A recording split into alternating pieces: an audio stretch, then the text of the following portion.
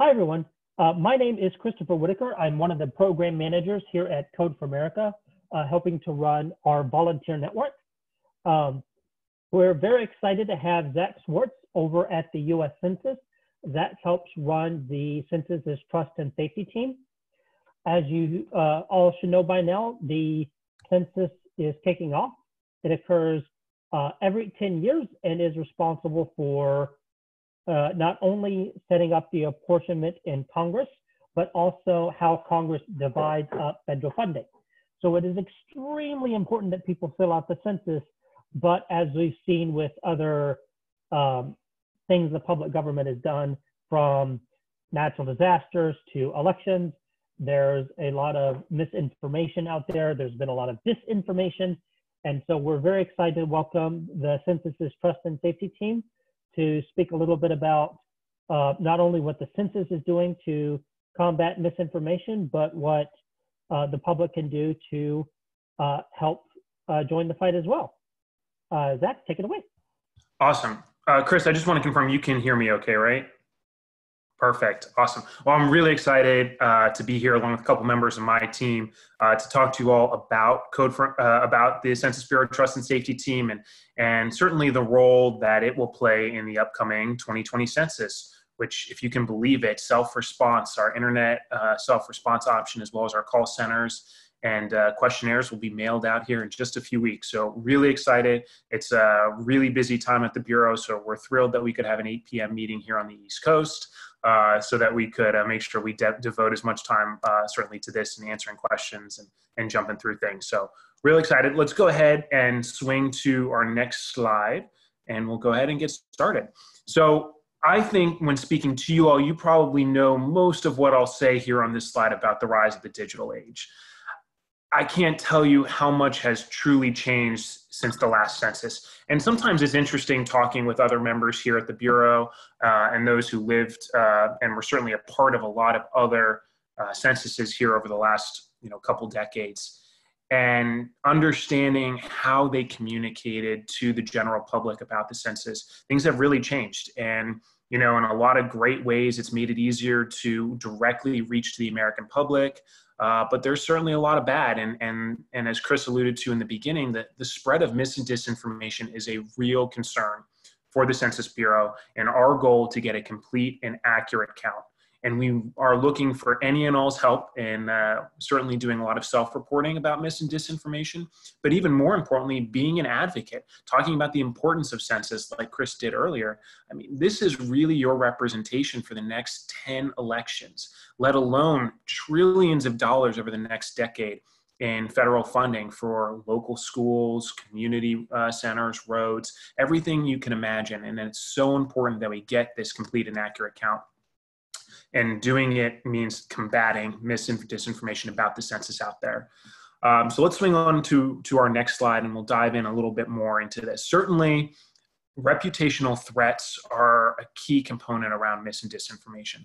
We are truly concerned that if we, the Bureau, don't have a strong reputation in communities, and what does that mean? A reputation that we will keep your data secure, that your data will only be used for statistical purposes, that your data is safe from technical breaches, and that there aren't going to be hacks or other things that will provide sensitive information, or what we call Title 13 information that you all provide the Bureau out there. And there's a lot of technical resources we'll dive into certainly in this presentation.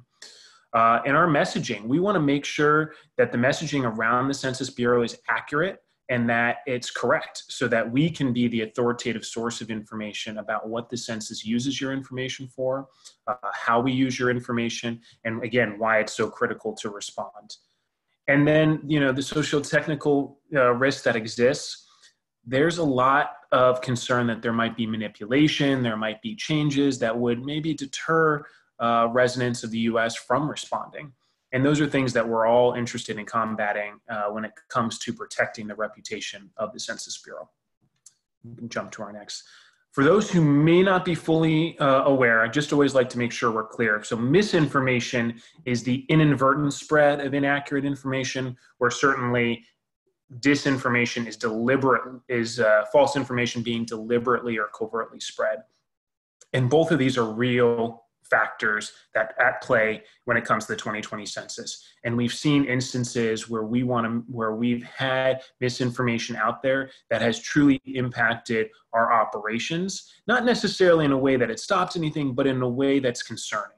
And what we've done, which we're going to dive into, was work hard to establish this team to address those exact cases so that we knew how and when, certainly during our self-response operation here shortly, we can combat it in real time. So we'll talk through some of those here in a second.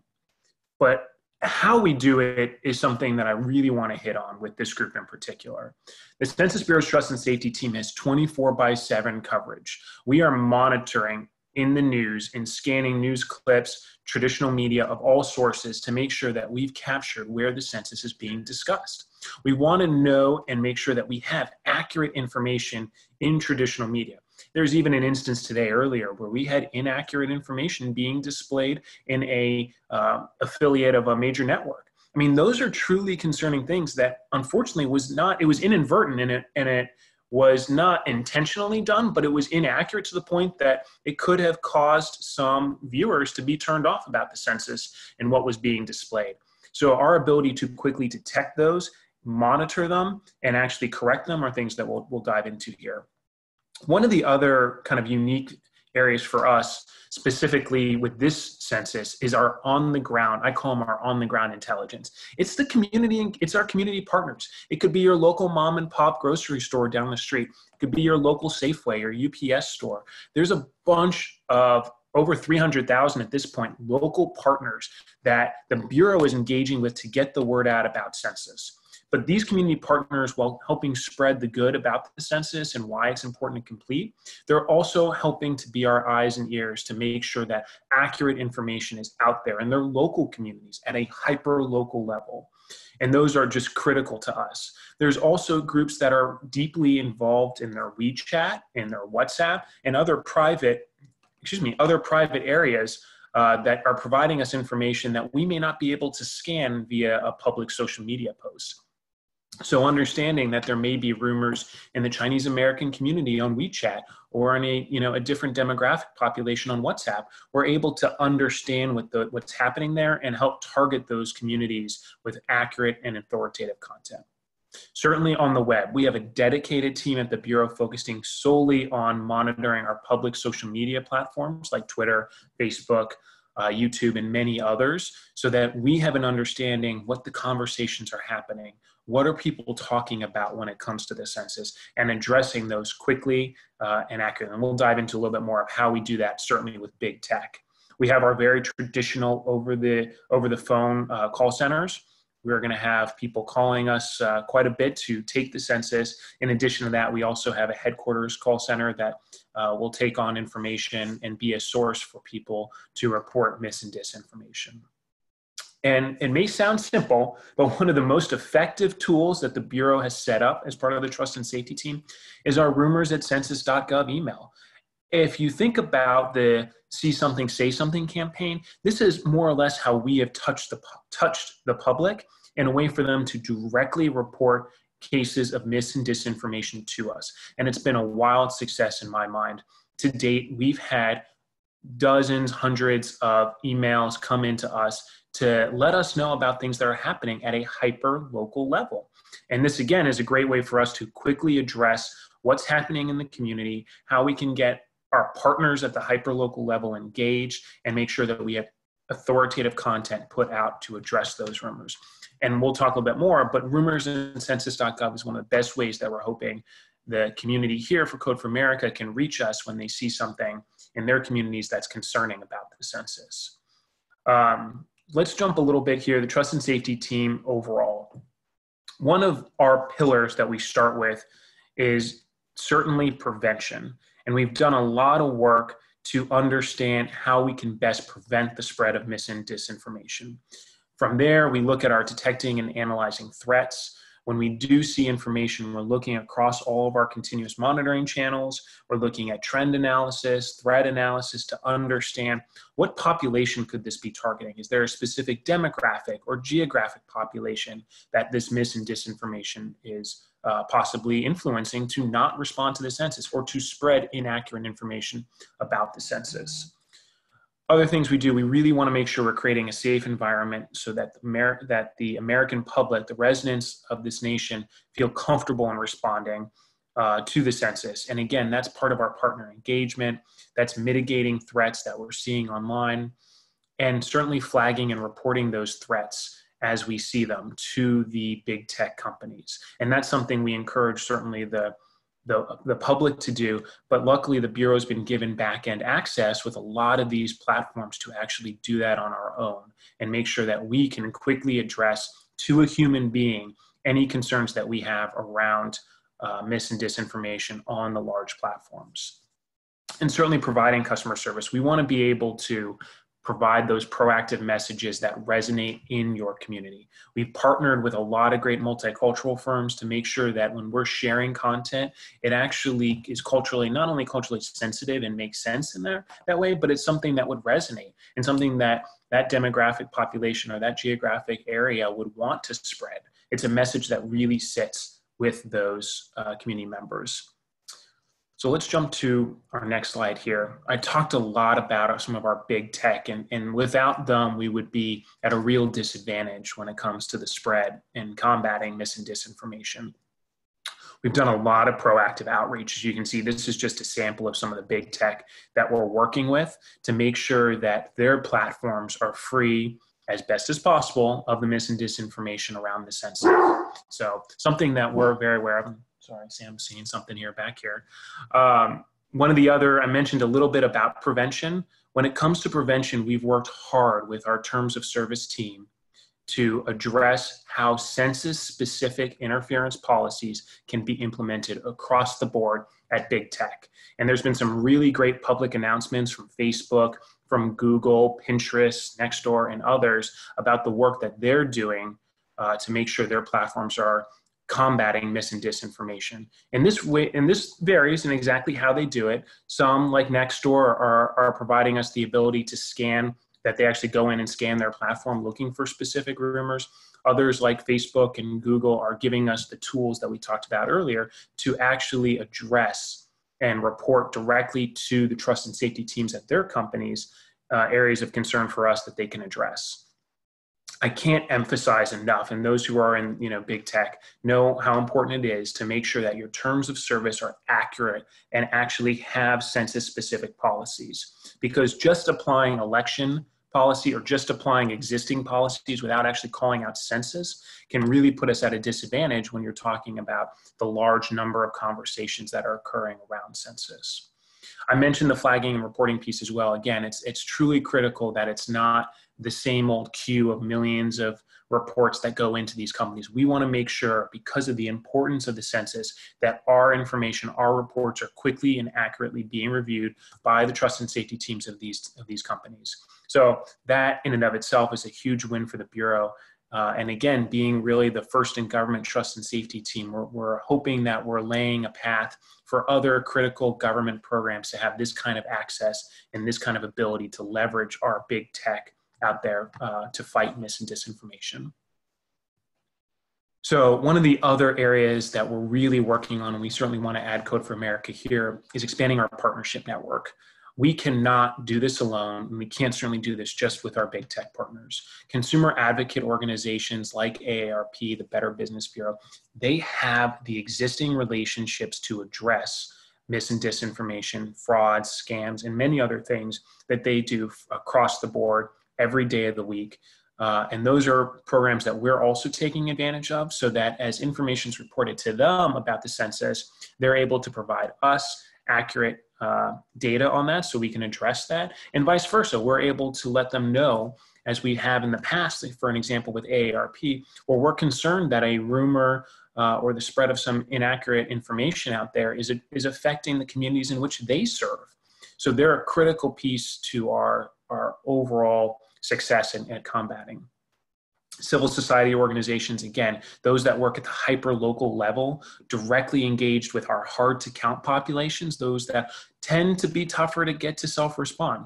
They play a critical role in making sure that access to information about the census is available and in language and many other things. So we're very grateful to the civil society organizations for the work that they're playing here.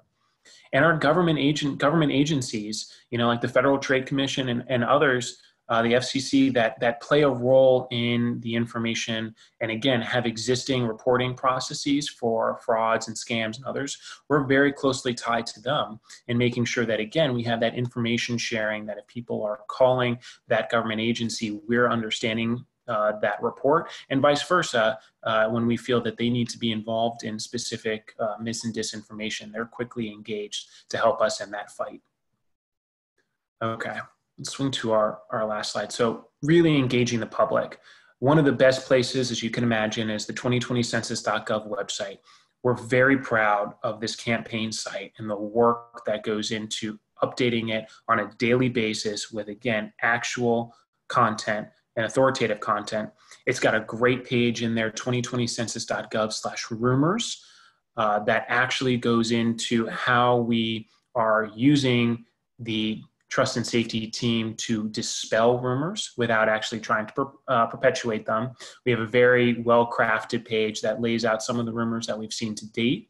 That page is also heavily used by our third-party fact checkers that we rely on heavily with some of our big tech to make sure that they're writing fact check articles about inaccurate information that we're seeing online.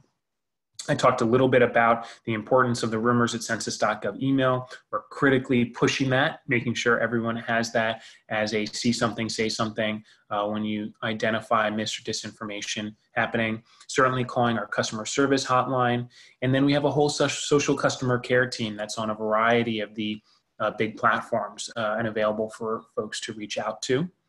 And access and updating the frequently asked questions online is another great place that you'll find a lot of authoritative content, and certainly reporting it directly to the platforms is a tool that is a great way to hopefully speed up the process when you do see inaccurate information about the census. And like I said, we do publish updated information on the rumors page and others quite a bit. So definitely feel free to take a look, and as you're out, you'll see a lot of great information there. So to our next slide here. Perfect. So I know that was a lot of information that I covered here fairly quickly, but hopefully that was super interesting and understanding a little bit about what the Trust and Safety team does. I can't stress enough, especially for the Code for America audience, that the role you all have in the communities that you work in the occupations you may have during the day, other places, we, the Bureau, we need you as eyes and ears to help us understand when you're seeing things out there. We're really asking you to help partner with us in reporting information. We will certainly be working with Chris and leveraging the resources of Code for America to help us in our endeavor to fight mis and disinformation. And I want to stress also, as I told Chris last week, that I hope you all will be a part of the Census Bureau beyond the 2020 census.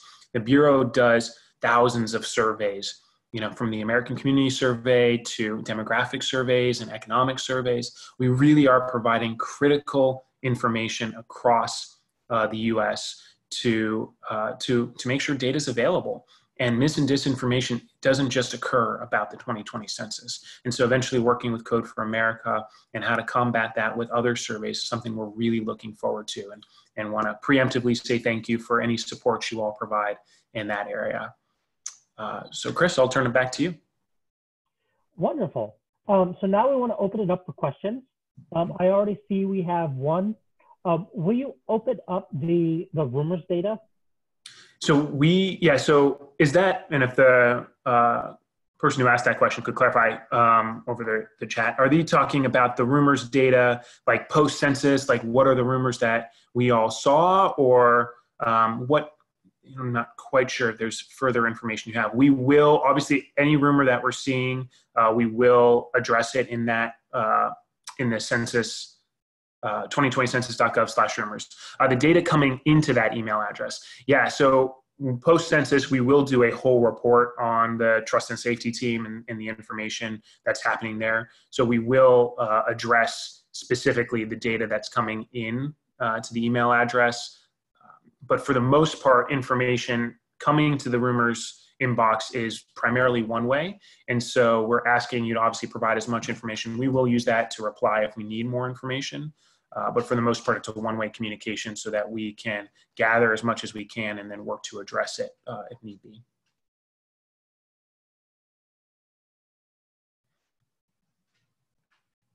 Chris, you're on mute. Whoops. So are there other questions that people have, either about how to get involved or if any specific examples of something y'all might have seen?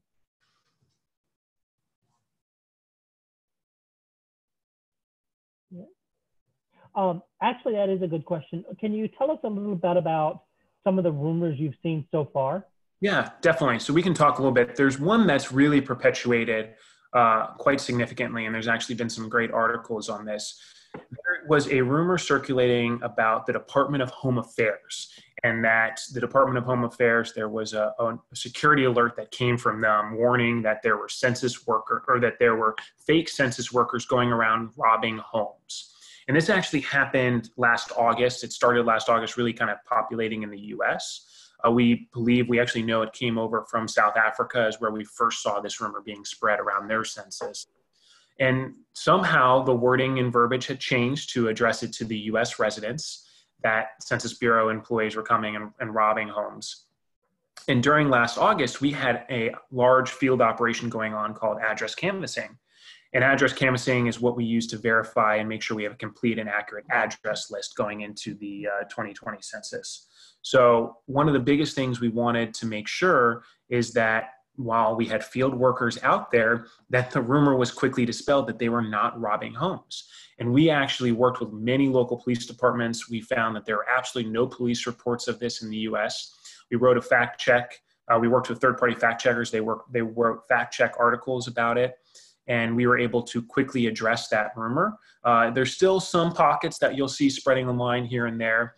But some of the comments before we hit that spread was that, people were saying that their dogs were ready for the census, for the fake census workers that were coming to their house, or they're glad they had their Second Amendment right to protect their home from, these fake census workers. So imagine someone coming to their home and being a true census worker. I mean, that really puts our field staff, which is obviously our top priority, their safety, in danger.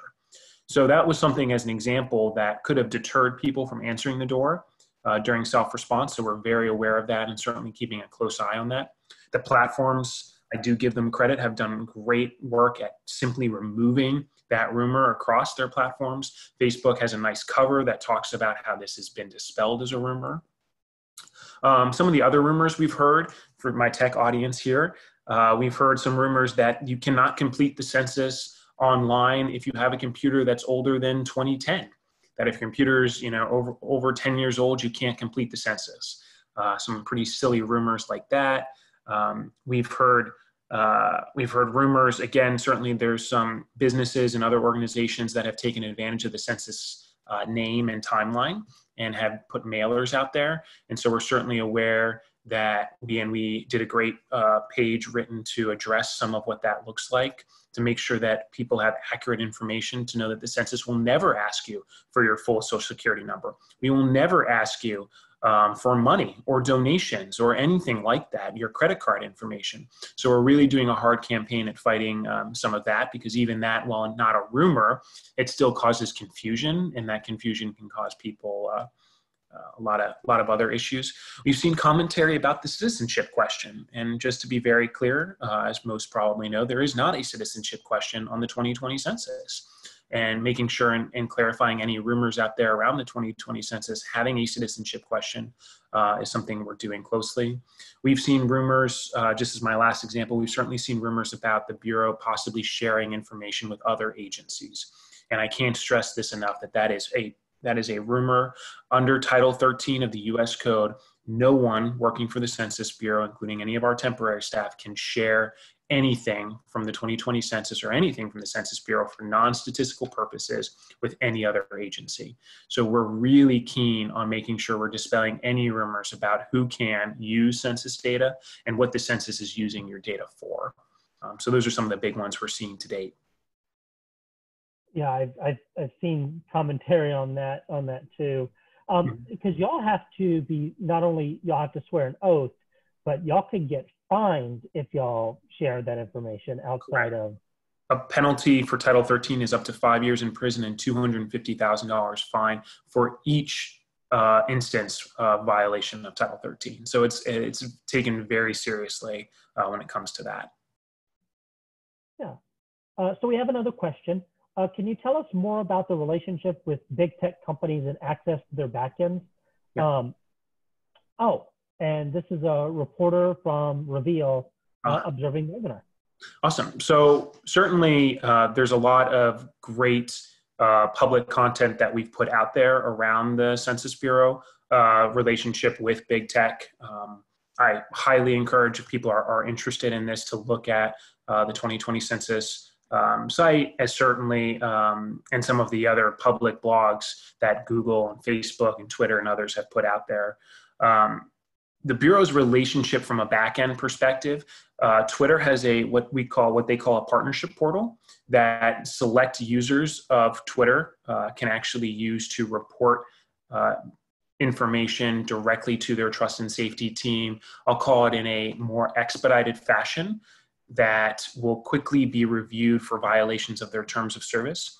Facebook has a very similar platform where the Census Bureau has been granted access to provide reports directly to their team for expedited review. And Nextdoor and others have created the ability for us to directly reach to their teams to quickly address and report information, inaccurate information around the 2020 census. So the ability to do that is something that we take great pride in. We certainly are thrilled that we have the access to do it. And one of the things that we've worked really hard on as a government agency to do, it's not every day that government agency has this ability to build these relationships with big tech and have the fight, be really close in fighting mis and disinformation. So hopefully that helps answer that question. Awesome. What other questions do people have?